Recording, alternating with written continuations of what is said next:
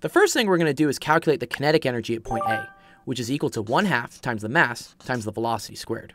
Next, we're going to calculate the potential energy, which is equal to the mass times gravity times the height. Quick note, when putting in a number for the height, you can technically measure it from any spot, as long as you are consistent and measure it from the same spot at both point A and point B. In this case, we're going to measure the height from the ground and call that 0. But you may see other problems where the height is measured from somewhere in the air, and thus height can be negative.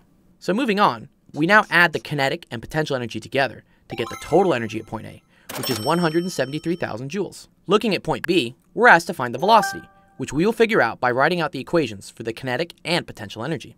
Here, kinetic is again 1/2 mv squared, where v is unknown, so we'll just leave it as a variable. And the potential is mgh, but since the roller coaster is on the ground, h equals 0, so the whole potential is 0. This shows how all the potential energy has transferred into kinetic energy, and so the total energy at point B is just equal to 1/2 mv squared.